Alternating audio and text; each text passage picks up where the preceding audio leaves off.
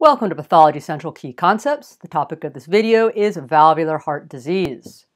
In this video, I will describe the cardiac effects of valvular stenosis and insufficiency and analyze the causes of these processes and their associated morphologic findings.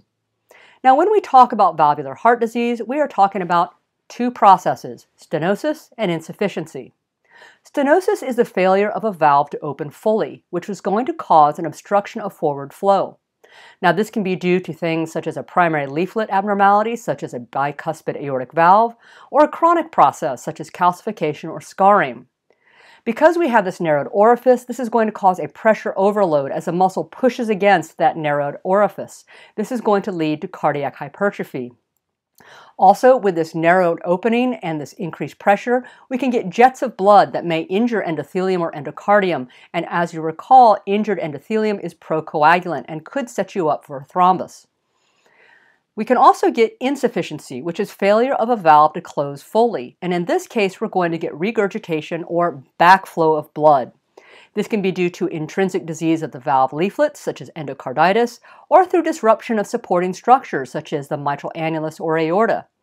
And this may be abrupt in onset, for example, papillary muscle rupture following a myocardial infarction, or slow and insidious, such as rheumatic mitral stenosis. And what we are going to see here is going to be a volume overload, in contrast to the pressure overload we see in stenosis. So let's look at the cardiac consequences here. So if we have aortic valve stenosis, then we're going to get increased pressure in the left ventricle, which is going to lead to concentric left ventricular hypertrophy. And over time, as this becomes more narrowed, the chamber will become small, and this is going to result in left atrial dilation since the atrium will not be able to empty fully. If we have mitral valve stenosis, we're going to have increased left atrial pressure, which is going to lead to left atrial dilation. Now, when we start talking about regurgitation, with aortic valve regurgitation, we're going to get blood from the aorta backflowing into the left ventricle, leading to a volume overload, which will cause left ventricular dilation, and then compensatory eccentric hypertrophy. With mitral valve regurgitation, we are going to get volume overload of the left atrium as blood from the left ventricle flows back into the left atrium, and again, this can lead to left atrial dilation. Now, I wish I could show you an image of what all of these look like, but what I'm going to show you is an example of stenosis and regurgitation. So here we can see an aortic stenosis. We have here a calcified aortic valve, and you can appreciate this very impressive left concentric hypertrophy. And you can see how small the left ventricular chamber is, which is why the left atrium cannot empty, leading to left atrial dilation. Now remember, whenever you have this situation, you are creating areas of stasis, and you can also end up with an arrhythmia leading to atrial fibrillation. And both of these are a setup for the formation of neural thrombi and then embolization. In mitral valve prolapse, which you can see here, recognized by this hooding of the mitral valve leaflet, you can see here that while the left ventricle is perhaps mildly hypertrophic, the predominant finding here is going to be this left atrial dilation with all of the clinical consequences I mentioned for this scenario. So let's now look at the causes of stenosis and insufficiency in our aortic and mitral valves. So this comes from a table in Robbins that I've broken down in this way. So really the only acquired cause of mitral valve stenosis is going to be post-inflammatory scarring secondary to rheumatic heart disease. Now we can see that also as a cause for aortic valve stenosis. More commonly, stenosis in the aortic valve will be age-related calcific aortic stenosis or calcification of a congenitally deformed, for example, bicuspid valve. Now, as we start talking about insufficiency with mitral valve regurgitation, this can be due to abnormalities of leaflets and commissures, in which case, again, we consider post-inflammatory scarring, mitral valve prolapse, which I'll discuss a little later in this video, and fen-phen fibrosis, which is quite uncommon in the United States these days. We can also get abnormalities of the tensor apparatus, such as papillary muscle rupture or dysfunction, which we can see following myocardial infarction, as well as cord rupture. And then we can get abnormalities of the left ventricular cavity or annulus, such as secondary to left ventricular enlargement due to myocarditis or dilated cardiomyopathy, or calcification of the mitral ring. When we consider aortic valve regurgitation, again, post-inflammatory scarring comes in, but we also need to consider infective endocarditis, which can cause destruction of the aortic valves. And then finally, we have a variety of different aortic diseases that can lead to regurgitation, such as degenerative aortic dilation, syphilitic aortitis, ankylosing spondylitis, rheumatoid arthritis, and Marfan syndrome. And in these sorts of diseases, we have dilation of the aortic annulus, which is going to make that aortic valve regurgitant. So I've mentioned post-inflammatory scarring multiple times. That is rheumatic heart disease. So let's focus on that for a moment. So rheumatic heart disease, as you will recall, is an immunologically mediated multi-system inflammatory disease after group A beta hemolytic streptococcal infections. Now, the incidence of rheumatic heart disease is significantly decreased over the recent decades in higher income countries due to rapid diagnosis and treatment of strep, decreased virulence of organisms, and improved socioeconomic factors. So you may be thinking, well, why do I need to learn about rheumatic heart disease?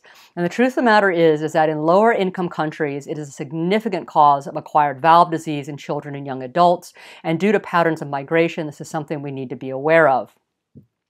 So how is a diagnosis of acute rheumatic fever made? As you may recall, we use the Jones criteria, where you need to have either 2 of the major criteria or 1 major and 2 minor criteria, plus evidence of a recent group A streptococcus infection. Now, what we primarily will see in children is pancarditis. Adults more commonly will present with polyarthritis. So what are the cardiac findings in acute rheumatic fever? We will get valvular inflammation, which is manifested by fibrinoid necrosis and fibrin deposition along valvular lines of closure. And these create minute 1 to 2 millimeter vegetations called verrucae. And this is covered in the video on valvular vegetations. The mitral valve alone is involved in about 2/3 of cases, mitral and aortic in 1/4 of cases. Another histologic finding we will have is Aschoff bodies, which are composed of T cells, plasma cells, and activated macrophages. These activated macrophages have a particular appearance and are referred to as Anichkow cells. We can also see associated fibrinoid necrosis. And then another finding that we can see grossly and microscopically is fibrinous pericarditis. And let's take a look at that first. This should be a reminder for you from the patterns of inflammation video earlier in the series, where we can appreciate here this fibrinous pericarditis and see the histologic image here with fibrin deposition here with the pericardium and underlying muscle. But taking us to something more specific for rheumatic heart disease, here is an Aschoff body. So this is pathognomonic for your acute rheumatic fever. And you can see here that we have these activated macrophages as well as these sort of caterpillar cells. And I have a better image to show you in the next slide. So let's take a look at that. These are our Anichkow cells, which look like a little fuzzy caterpillar here in the middle, lengthwise, and here you can see some very reactive and activated macrophages.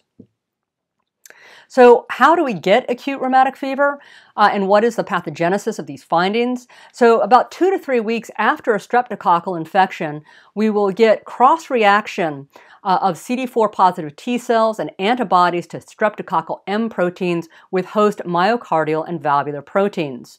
When we get this cross-reaction, we're going to get activation of complement and recruitment of Fc receptor-bearing cells such as neutrophils and macrophages. We're also going to bring in our activated T cells, and all of these inflammatory cells will begin elaborating cytokines. This is going to activate our macrophages, leading to our Aschoff bodies, and all of this, these cytokines and these inflammatory cells are going to result in significant acute inflammation, which, as you know, can lead to scarring. So what are the morphologic features of rheumatic fever or acute rheumatic cardiac disease? Grossly, we will see leaflet thickening as well as commissure effusion, which is called a fish mouth stenosis. This is going to lead, as you would imagine, to left atrial dilation. We can also get shortening, thickening, and fusion of the tendinous cords, which could sort of ironically lead us to regurgitation. Microscopically, we can see scarring or fibrosis, but really the most important finding is going to be our gross findings. So here we can see the fish mouth stenosis of the mitral valve with commissural fusion. If you see this image, you know that this person has had rheumatic heart disease. And then this is an image that I also show in the valve vegetations video. We know that we have chronic rheumatic heart disease going on here because we can see these thickened chordae, and also we can see thickening of the valve leaflet. The actual verrucae are acute and are these tiny 1 to 2 millimeter growths on the edge. And what can happen is once you've already had rheumatic heart disease with that molecular mimicry and that cross-reactivity, a subsequent infection can cause additional damage. So this is an individual who already had rheumatic heart disease and then got a second group A streptococcus infection, leading to an acute on chronic picture. And here you can see a resected aortic valve with really amazing thickening here. And then you have this opening here, so you can actually have stenosis, but blood can also flow back across there since it doesn't close appropriately. So the next condition I'd like to talk about as far as valvular disease goes is valvular degeneration. So why do we see degeneration of our valves? Well, there are high levels of repetitive mechanical stress, particularly at the hinge points. This is because we have millions of cardiac contractions every year with substantial tissue deformations during each contraction with high transvalvular pressure gradients. So what this can cause is calcification, which may be of the cusps or of the annulus. And we can get extracellular matrix changes such as myxomatous change, which is increased proteoglycan and decreased fibrillar collagen and elastin, or we can see fibrosis and scarring. Now, valvular degeneration may be clinically silent and only identified on imaging or autopsy, or it may be symptomatic. Now, the most important of these is going to be calcific aortic stenosis, which is fairly common. We see it in anatomically normal individuals in the 7th to 9th decades. For individuals who have a congenital bicuspid aortic valve, they will present 1 to 2 decades earlier because of abnormalities in flow. All of the risk factors are risk factors associated with atherosclerosis, such as male sex, high low-density lipoprotein cholesterol, hypertension, and smoking. And what happens is we get accumulated lipoproteins which lead to inflammation. This, combined with flow abnormalities, such as in a bicuspid valve or hypertension, will lead to endothelial cell injury. And when we have endothelial cell injury, we can get additional atherosclerosis. So what we'll see morphologically will be heaped up masses on the outflow side of the cusps that can protrude into the sinuses of Valsalva and mechanically impede valve opening. So here we have 2 examples, this one in a healthy tricuspid aortic valve, where you can see here these mounds of calcification. And this is in a congenitally bicuspid aortic valve. Here is the fusion, and you can see a mound of calcium here. And again, I showed you this image earlier, but I'll show you again. This is that heart with calcific aortic valve stenosis, leading to that pressure gradient, left ventricular concentric hypertrophy, and then dilation of our left atrium. So for the clinical features of aortic stenosis, the normal area of the aortic orifice is 4 centimeters squared. With obstruction, we will get to orifice narrowing, and we consider severe stenosis to be 0.5 to 1 centimeter squared. You'll be able to detect a murmur, which is a mid-systolic crescendo-decrescendo, which you can hear at the right second intercostal space and which radiates to the right neck and carotid artery. Because of this pressure gradient across the valve, as I've already shown you, we will get a concentric left ventricular hypertrophy, and untreated, most patients with aortic stenosis will die within 5 years of developing angina, and treatment is surgical valve replacement. This brings us to the last condition I'd like to discuss, which is mitral valve prolapse. So in mitral valve prolapse, one or both mitral valves are floppy and will protrude into the left atrium during systole. It's fairly common, about 0.5 to 2.4% of adults, and tends to affect females. Most cases are idiopathic, although there are some familial cases that are associated with connective tissue disorders such as Marfan syndrome. And what we will see grossly is hooding or doming of the valve leaflets. We can also see fibrous thickening of the valve leaflets or at the impact point with the endocardium. And actually, we can get thrombi forming here as well. Microscopically, we'll see myxomatous degeneration. Now, because of this regurgitation, we're going to get volume overload of the left ventricle, which can lead to pulmonary hypertension and left atrial enlargement. So our clinical features are that the majority of individuals will be asymptomatic. You'll be able to recognize them because of a mid-systolic click, which is due to abrupt tension on the redundant cords at closure. They also will have a regurgitant murmur. Now, about 3 to 4% of individuals develop complications such as infective endocarditis. Keep in mind that the typical endocardium is resistant to colonization by bacteria, but when you have abnormalities, this can be a setup for infection. They can also get mitral insufficiency, and due to the dilation that we can see of the left atrium, we can get emboli, which lead to stroke or infarct, and arrhythmias. And again, here is that image showing that doming of the mitral valve and this dilation of the left atrium, which is your setup for mural thrombi. And of course, with this dilation, we can get a backup of pressure into the lungs as well. Here are some additional gross images. Here you can see there's these little fibrous patches which actually have some thrombi on them. This is where the mitral valve is hitting the endocardium. And then this is just another example showing that hooding and doming of the mitral valve. Then what we see microscopically for comparison, here is a healthy mitral valve. In mitral valve prolapse, we have this breakdown of our proteoglycans that are no longer well organized, and this is referred to as medial degeneration. So as always, here are some questions to help you review the material I've just covered. I hope you have found this useful. Thank you for your time and attention.